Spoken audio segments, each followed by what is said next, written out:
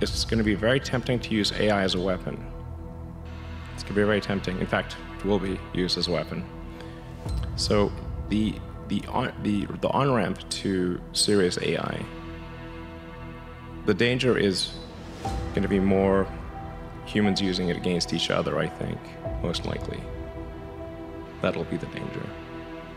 These are not things that I wish would happen. These are simply things that I think probably will happen. Humanity really is not evolved to think of existential threats in general. We're evolved to think about things that are very close to us, near term, to be upset with other humans, and not to really to think about things that could destroy humanity as a whole. But then in recent decades, just really in the last century, we had nuclear bombs, which could potentially destroy civilization, obviously. We have AI, which could destroy civilization. We have global warming, which could destroy civilization, or at least severely disrupt civilization. How could AI destroy civilization? You know, it would be something in the same way that humans destroyed the habitat of primates. I mean, it wouldn't necessarily be destroyed, but we might be relegated to a small corner of the world. When Homo sapiens became much smarter than other primates, it pushed all the other ones into small habitats. They're just in the way. Over time, I think we'll probably see a closer merger of biological intelligence and digital intelligence. And it's mostly about the bandwidth, the speed of the connection between your brain and your digital extension of yourself. Couldn't AI, even in this moment, just with the technology that we have before us, be used in some fairly destructive ways? You could make a swarm of assassin drones for very little money by just taking the Face ID chip that's used in cell phones and having a small explosive charge and a standard drone, and have them just do a grid sweep of the building until they find the person they're looking for, ram into them and explode. The biggest issue I see with so-called AI experts is that they think they know more than they do. And they think they're smarter than they actually are. In general, we are all much less smart, dumber than we think we are. This tends to plague smart people. They just can't, they define themselves by their intelligence, and they don't like the idea that a machine could be way smarter than them, so they discount the idea, which is fundamentally flawed. That's the wishful thinking situation. I'm really quite close to, I'm very close to the cutting edge in AI, and it scares the hell out of me. It's capable of vastly more than almost anyone knows, and the rate of improvement is exponential. And you can see this in things like AlphaGo, which went from, in the span of maybe 6 to 9 months, it went from being unable to beat even a reasonably good Go player to then beating the European world champion, who was ranked 600, then beating Lisa Doll 4-5, who had been world champion for many years, then beating the current world champion, then beating everyone while playing simultaneously. Then there was AlphaZero, which crushed AlphaGo 100-0. And AlphaZero just learned by playing itself, and it can play basically any game that you put the rules in for. Whatever rules you give it, just literally read the rules, play the game, and be superhuman for any game. The way in which a regulation is put in place is slow and linear, and we are facing an exponential threat. If you have a linear response to an exponential threat, it's quite likely the exponential threat will win. That, in a nutshell, is the issue. Normally, the way that regulations work is very slow indeed. Usually there'll be some new technology. It will cause damage or death. There will be an outcry. There will be an investigation. Years will pass. There will be some sort of insight committee. There will be rulemaking.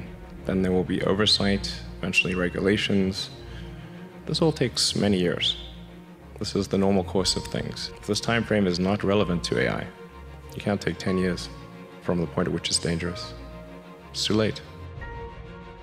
Any group of people, like a company is essentially a cybernetic collective of people and machines. That's what a company is. And then there's different levels of complexity in the way these companies are formed.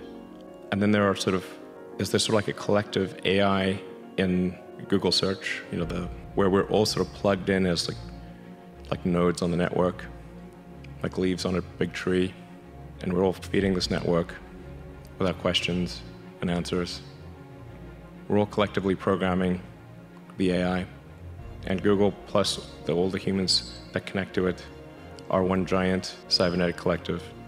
This is also true of Facebook and Twitter and Instagram and all these social networks. They're giant cybernetic collectives. It feels like we are the biological bootloader for AI, effectively. We are building it. And then we're building progressively greater intelligence. And the percentage of intelligence that is not human is increasing. And eventually, we will represent a very small percentage of intelligence. But the AI is informed, strangely, by the human limbic system. It is, in large part, our id writ large. There's all the things that we like and hate and fear. They're all there on the internet. They're a projection of our limbic system. AI would be used to make incredibly effective propaganda that would not seem like propaganda. So these are deep fakes. Yeah, influence the direction of society, influence elections. Artificial intelligence just hones the message, looks at the feedback, makes this message slightly better. Within milliseconds, it can adapt its message and shift and react to news. And there's so many social media accounts out there that are not people. Like, how do you know it's a person, not a person? There will be fewer and fewer jobs that a robot cannot do better. And I think some kind of a universal basic income is going to be necessary. The output of goods and services will be extremely high. So with automation, there will come abundance. Almost everything will get very cheap. The harder challenge, much harder challenge, is how do people then have meaning? Like a lot of people, they derive their meaning from their employment. So if you don't have, if you're not needed, if there's not a need for your labor, what's the meaning? Do you have meaning? Do you feel useless? That's a much harder problem to deal with. And then how do we ensure that the future is going to be the future that we want, that we still like? No, I mean, I do think that there's a potential path here, which is having some sort of merger with biological intelligence and machine intelligence. To some degree, we are already a cyborg. The digital tools that you have, your phone, your computer, the applications that you have, like the fact that you can ask a question and instantly get an answer from Google or from other things.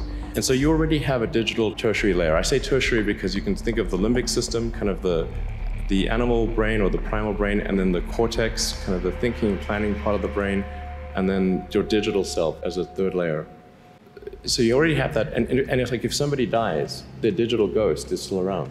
All of their emails and the pictures that they posted and their social media, that still lives, even if they physically died.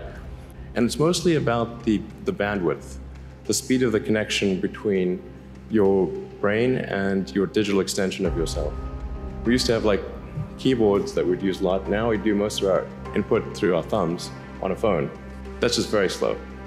A computer can communicate at 1 trillion bits per second, but your thumb can maybe do 10 bits per second or 100 if you're being generous. So some high bandwidth interface to the brain, I think, will be something that helps achieve a symbiosis between human and machine intelligence and maybe solves the control problem and the usefulness problem.